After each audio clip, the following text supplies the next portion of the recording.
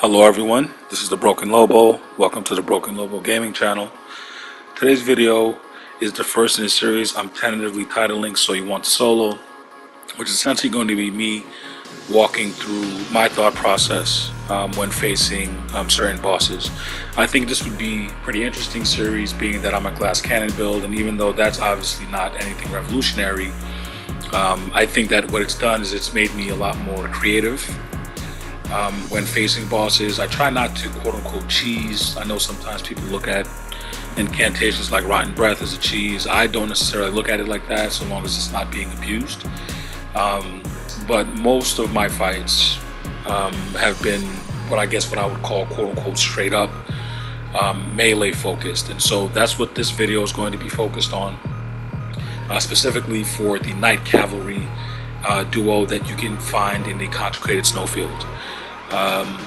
These guys are guarding a caravan, so in addition to dropping a pretty fancy armor set, they're also guarding, either a weapon or an incantation that could be helpful to you on your playthrough.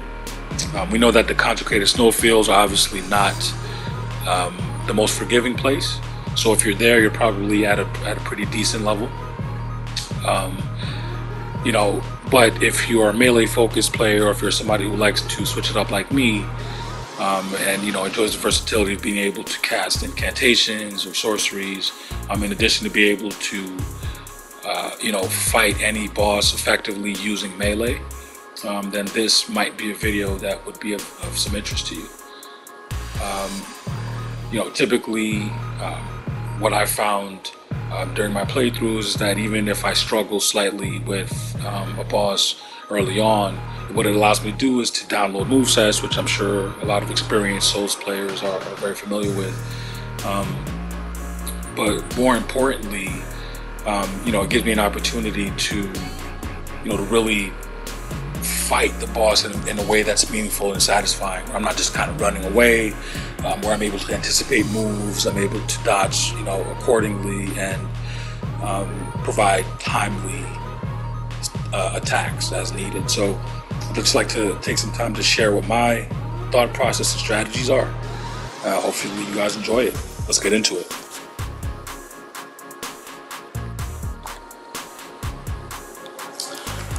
Alright, so the name of the game with the Knight Cavalry enemy is to stay on his left side, or the non-weapon side.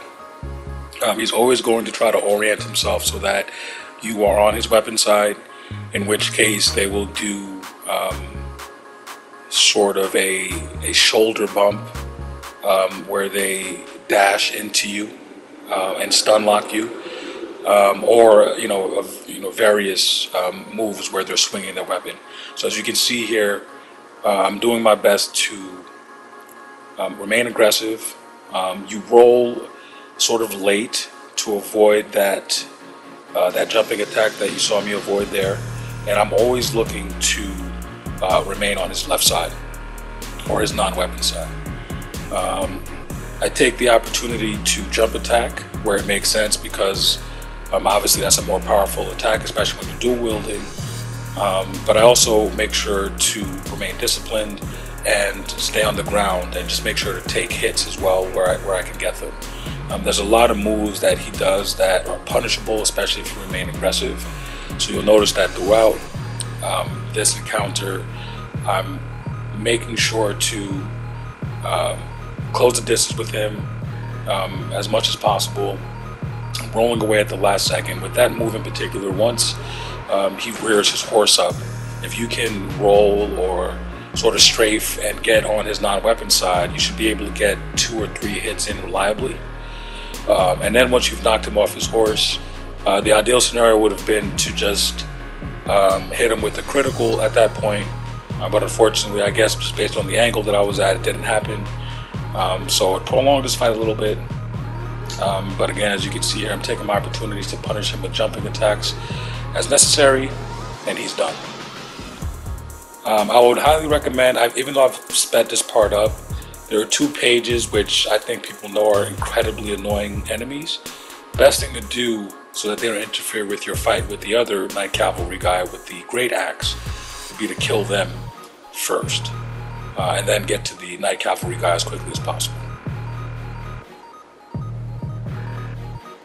So at this point, I'm taking an opportunity to buff myself with the flame, give me strength, incantation, and now, you know, obviously my Wondrous Physic has run out. The Wondrous Physic concoction that I go with most often is one that combines the Opaline Hard tier with, I believe it's a Green Burst tier, which extends my stamina bar. And being that I'm a glass cannon build, I think my stamina is only at 20 right now. My Vigor I haven't upgraded, and I'm at level 12 there, so you know, it's imperative that I remain mobile and I have an opportunity to escape. As you can see there, this is the only hit that I took in the fight with either the Flail or the Axe Night Cavalry enemy.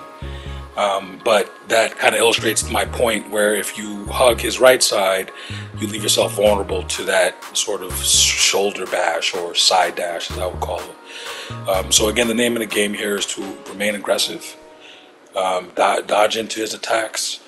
More often than not, you'll end up on the left side, which leaves him open to a couple of hits.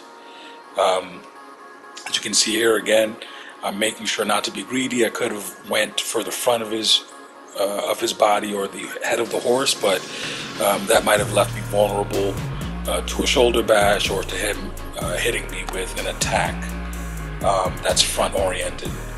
He has a heavy attack where he does that. So one pro tip is that the further away they get from the caravan, the more likely they will be to be de-aggro, because they're programmed to go back to the convoy. So if you can prolong the fight enough, after a while they become sort of sitting ducks, as you saw there. Even though he was close to death anyway, that's a strat for people who are perhaps less powerful than my character. And there you have it. See you guys next time. Peace.